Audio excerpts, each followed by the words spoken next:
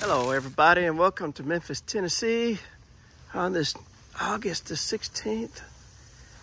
And I'm going to show you how and when I trim back my irises. You see there's a clump there and I had a clump here. So I guess you could say it's late summer here. I was going to say spring, but it's late summer.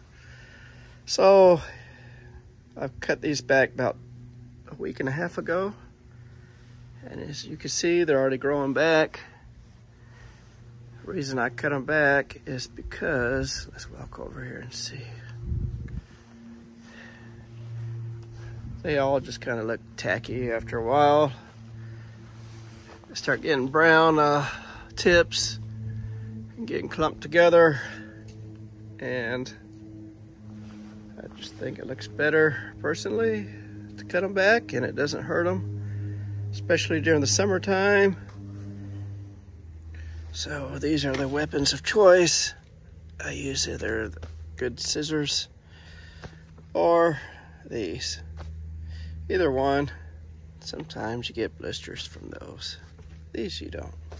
And I do like these. These are extra sharp. These are Corona. And those are just Fiskars, which are great. Either way, they're both fine. Okay, I cut them all back except for one so I can show you what I do.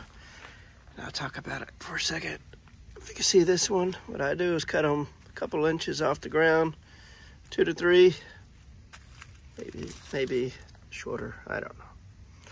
Anyway, I try to cut them in a fan shape, go across, and then hopefully you can see there. Let's see. Maybe here. I just try to bevel the ends, make it like a fan. And I'll show you why in a few minutes. I was taught that by an older lady that grew irises. I used to just cut them straight, but she said cut them like a fan. So let me show you. All right, I'm going to do this with one hand, hopefully. Grab my scissors. And we're just going to cut them straight across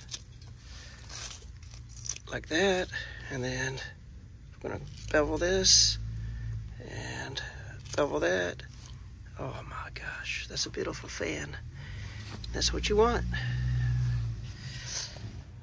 All right, so this is the other side that I cut back a few weeks ago, and as you can see, all the new growth is going to come up from the middle, and then another couple of weeks they're going to look nice. But your main goal is to have them looking good for the fall so that you can enjoy their beautiful leaves. And then to get them ready in the winter so that they'll look good for the spring. But anyway, this is just so that they'll look nice because they were looking ugly. In my view, I don't like that, and just a little bit of work, they can look nice for the fall. So that's what I do, and it works. Thanks.